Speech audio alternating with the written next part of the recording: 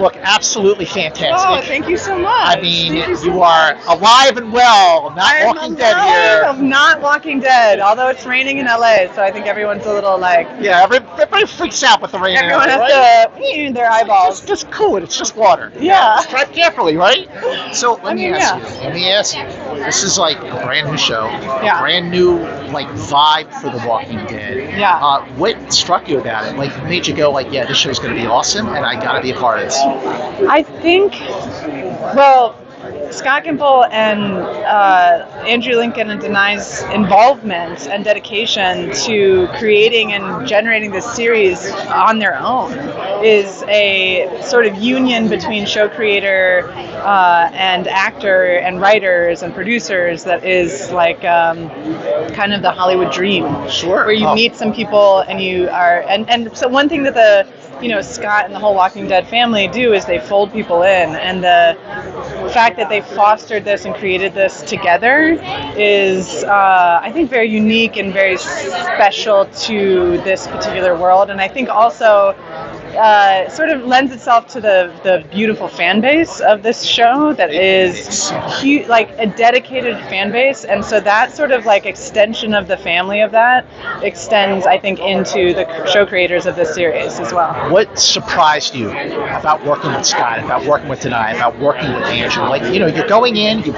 seen the show, the original show before, you knew what to expect, and then now you're making it. What surprised you about that? I think I think something like Walking Dead is it's a tremendous amount of, there's helicopters, giant stunts, there's a huge team of people, and what always kept striking me is their dedication to the story and their dedication to art, and Scott's dedication to maintaining a extremely like rooted heart through line to all the characters and what they need and what they're going through. Sure. And so I felt that from everybody involved. And Bert and Bertie were the directors, and that being in their world where you're talking about high production and high art at the same time, in my opinion, feels glorious. Last it's question. A great experience. Yeah, for sure. So last question is, so this is a season long, okay, but the original plan, I believe, was to do 3 movies.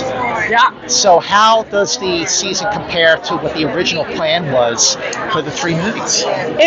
When I was making it, it felt like a movie. I felt like I was making a giant blockbuster movie. It looks like a movie. It feels like a movie. When I was making it, it felt like a movie. I was on my way to Paris, and Scott Gimple called me and said, "Would you please come on The Walking Dead and take Michonne to a new world? And there's going to be a movie. There's going to be multiple movies." And and then a global pandemic occurred. Oh. And I feel like this miniseries, this miniseries I think feels like a movie.